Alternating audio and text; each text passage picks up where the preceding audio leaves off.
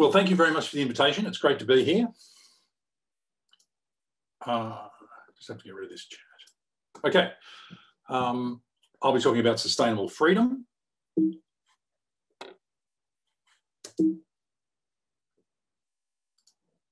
And here's the basic idea of the paper. I hold my freedom very dearly because it allows me to pursue my own ends. But of course, the pursuit of my own ends is not guaranteed because of all the things that can get in the way. So society needs to provide certain circumstances to ensure my freedom. But of course, society exists within the environment. So we are now understanding that we must ensure certain features of the environment in order that we might have sustainable freedom to pursue our own ends.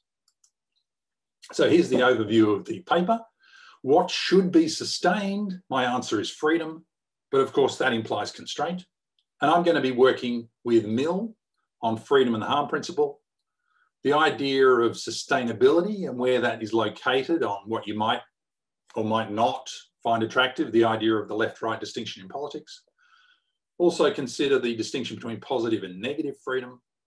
And then I'll want to move to the concept of sustainability in the context of sustainable development, but then apply the harm principle from Mill and the idea of development as freedom from Amartya Sen to address the very, very great challenge of planetary boundaries.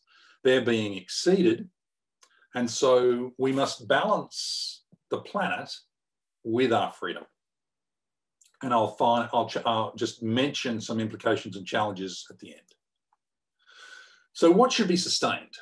Of course, I'm going to say freedom, but I just want to touch on the fact that sustainability is a ubiquitous concept, but it's also a very ambiguous concept. I think a lot of people rather too quickly say, of course, I want sustainability, but what is it that you want to sustain? Indeed, sustainability might be mistakenly pursued as an end, but it's not an end. It relates to a means to an end. One uses a means sustainably toward an end. And toward what end? In other words, what's the purpose of life? Of course, that's a big question. And I will assume that it's up to an individual to choose the purpose of their life. Not everybody would agree, but that's obviously where I'm coming from.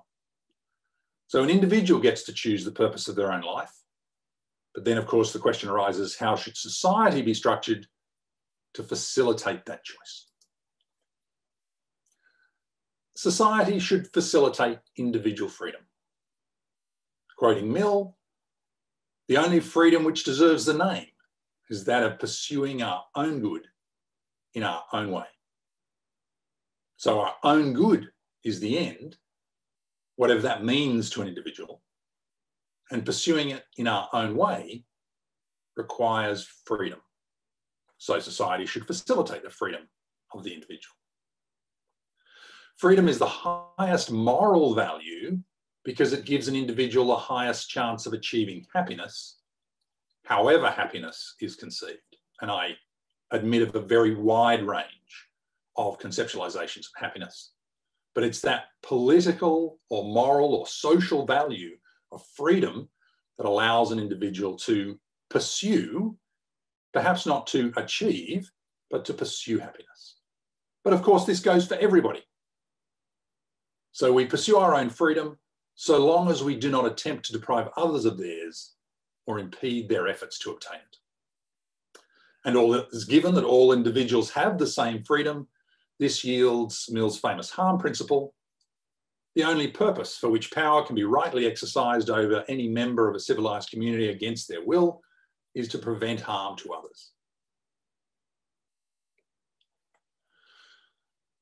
Now, the question of what constitutes a harm is a complex question.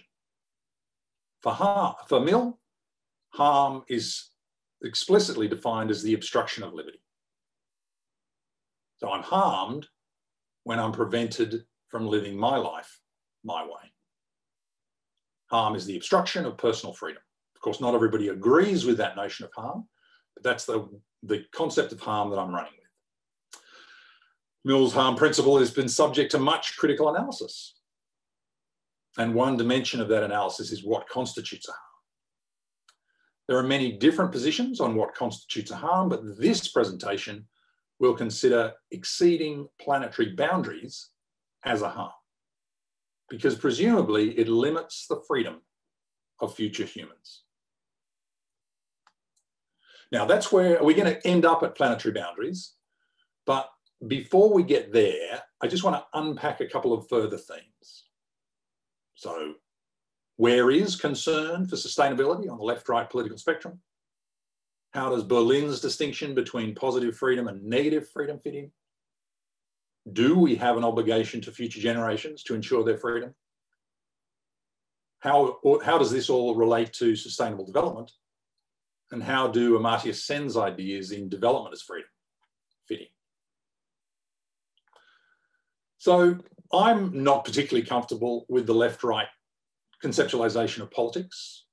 Perhaps it's not really of much use, or perhaps it's outdated.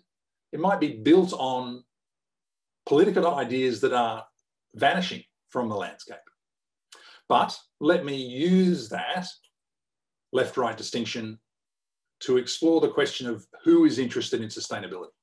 Often sustainability seems to be an issue of the left, but I don't think that's actually true if you consider the question more clearly about what's being sustained. Because I suggest that sustainable freedom is actually a very centrist idea. And if you abandon the left-right distinction, then it's just central to the idea of our politics. What is sustainable freedom? Of course, Isaiah Berlin made the distinction between positive and negative freedom. Negative freedom is based on the assumption that we are free by default. The idea is that all fully rational adults have this freedom, but advocates of positive freedom argue that true freedom, positive freedom, does not exist by default. Positive freedom is based on the assumption that we must have access to certain resources, physical, intellectual, emotional, social, financial, and of course, environmental resources in order to be able to flourish in the way that might be expected of those who are free. So I think of sustainable freedom as a form of positive freedom. Imagine a world in the future, dystopian world in the future, where all of those nominally free individuals are living in a degraded landscape. Then their negative freedom might not be worth much. But if they're living in a flourishing, balanced environment, then that is positive freedom at least one dimension of positive freedom. This all depends, well, my whole argument depends on the assumption that we have obligations to future generations. So do we have an obligation to provide freedom to future generations? Providing freedom to others now, our peers, could be understood as a pragmatic move. If you provide freedom for me, I'll provide freedom for you. So a reciprocal relationship. But we have no reciprocal relationship with the future. So what motivates us? Well, sadly, we might not be motivated. Indeed, that might be a good explanation for much of human behaviour at present. But independently from motivation, I will assume we do have an obligation to future generations to provide them with freedom, simply because we recognise their humanity, we recognise the value we put on freedom, and so by implication, we honour the freedom that they should enjoy. So now I want to sort of pull a couple of themes together: sustainable development and the harm principle. So the Brundtland definition of sustainable development is development that meets the needs of the present, without compromising the future generation, without compromising the ability of future generations to meet their own needs. I hope you see Mill right there. I assume freedom is one of the needs of both the present and future generations. The only freedom which deserves the name is that of pursuing our own good in our own way, so long as we do not attempt to deprive others of theirs or impede their efforts to obtain it. I think there's a beautiful parallel between the Brundtland definition of sustainable development and Mill's insight. All individuals have the same freedom, which yields Mill's harm principle. The only purpose for which power can be rightly exercised over any member of a civilised community against their will is to prevent harm to others. Also, I think this is implicit or explicit indeed in Amartya Sen's development has freedom. Development consists of the removal of various types of unfreedoms that leave people with little choice and little opportunity of exercising their reasoned agency. The removal of substantial unfreedoms, it is argued by Sen, is constitutive of development. So sustainable development is to be pursued. Development is to be understood as freedom, or more precisely, removing unfreedom. So Sen is advocating for sustainable positive freedom. So sustainable freedom is freedom that does not prejudice future freedom. So what needs to be done to sustain freedom? Well, there are a number of things that need to be done to sustain positive freedom, including the maintenance of certain political arrangements, for example, ensuring democracy, however imperfect that system is, public health arrangements, provision of free healthcare, perhaps, certain educational arrangements, provision of free education, perhaps. But today, I'll be focusing on ensuring that the planetary boundaries are not exceeded. So the Stockholm Resilience Centre, there's their website if you want to have a look, are doing some very good work on planetary boundaries. These are the, one way of thinking about this is good housekeeping. Depending on where you are on environmentalism, how you conceive your relationship to the environment, a very, very straightforward and very accessible notion is the idea of good housekeeping. What we are doing is not good housekeeping currently because some of the planetary boundaries are being exceeded. So what we need to do is to become good housekeepers at the very least. So balanced against freedom is the acknowledgement that human action has impacted negatively on the planet, such that the planetary boundaries are being exceeded. The Stockholm Resilience Centre identifies 9 planetary boundaries as follows: biosphere integrity, climate change, novel entities, stratospheric ozone depletion, atmospheric aerosol loading, ocean acidification, biogeochemical flows, freshwater use, and land system change. And of these 9, 4 are believed to have exceeded the boundary. So biospheric integrity, often understood as loss of biodiversity, biogeochemical flows, and that's things like the nitrogen runoff, so nutrient runoff off agricultural land, say, that may be going into streams and rivers and ending up in places like the Great Barrier Reef, changing the nature of the water. Land system change, so the forests, clearing of forests to move it to agricultural land, or the change from complex ecosystems to monocultures, and of course climate change that is in the news, but notice it's not the problem that is most severe. We need to be looking at things like biogeochemical flows and biospheric integrity, but all of them are a worry. So let me return to the central concept of this paper: sustainable freedom to pursue one's own ends. But sadly, this is threatened.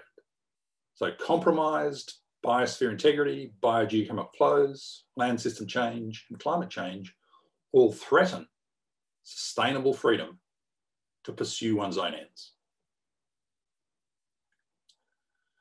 So freedom as understood by Mill, Berlin and Sen is threatened when planetary boundaries are exceeded. Mill's harm principle should be applied across the set of present and future generations of humans to ensure planetary boundaries are not exceeded. Power can be rightly exercised over any member of a human community against their will to prevent planetary boundaries being exceeded. This is justified because exceeding the planetary boundaries will limit the freedom of individuals in future generations. And this is not news. We have known this for some time. And here's some of the ways that this has been presented in the past. So we can think of our world, if we wish to, many people don't like this idea, but we can think of our planet as natural capital. And we can use the idea of capital to understand that. The widely accepted definition of economic sustainability is maintenance of capital, or keeping capital intact. Thus, Hicks' definition of income, the amount one can consume during a period and still be as well off at the end of that period, can define economic sustainability as it devolves on consuming value-added interest rather than capital. The planet is capital, and maintaining the planetary boundaries keeps our environmental capital intact. It also is a requirement for the sustainability of freedom. Humanity must learn to live within the limits of the biophysical environment. Environmental sustainability means natural capital must be maintained, both as a provider of inputs, sources, and as sinks for waste. This means holding the scale of the human economic subsystem to within the biophysical limits of the overall ecosystem on which it depends. Environmental sustainability needs sustainable consumption by a stable population. On the sink side, this translates as holding the waste emissions within the assimilative capacity of the environment without impairing it. On the sources side, harvest rates of renewables must be kept within regeneration rates. Sustainable development may be summarily defined as development of a kind that does not prejudice future development. It is intended to function essentially as a criterion for what is to count as acceptable environmental modification. Although we may not be able to predict the future human needs with any precision, we can be sure that any future human development will require resources, sinks, and life-sustaining systems. Of course, there is uncertainty. These are complex physical systems. So if we are to sustain freedom, we need to be respectful about the uncertainty of the science. But that does not mean putting things off. It means applying the precautionary principle. So principle 15 of the Rio Declaration on Environment and Development states, in order to protect the environment, the precautionary approach shall be widely applied by states according to their capabilities. Where there are threats of serious or irreversible damage, lack of full scientific certainty shall not be used as a reason for postponing cost-effective measures to prevent environmental degradation. So what I have offered is a planetary boundaries version of Mill's harm principle. So these are very basic, classic, standard concepts within our past. We have thought about this for a long time, and we can clearly articulate the way forward. Power can be rightly exercised over a member of the human community against their will to prevent planetary boundaries being exceeded. But this is not an easy path. There are challenges. Indeed, can the harm principle be applied to this challenge? There are arguments that often are offered in response. Any one person's action will be of such small contribution to any planetary boundary being exceeded, then why should we do this? But consider the human response to the realization that CFCs were damaging the ozone layer. We were successful in banning the use of CFCs. Other questions are, is international law capable of applying this version of the harm principle? Would nation states apply the harm principle in the absence of other states doing so? Or does the harm principle go far enough? Do we actually know what would be prohibited? And what would we be free to do? These are profound questions, but they're important questions. Thank you very much.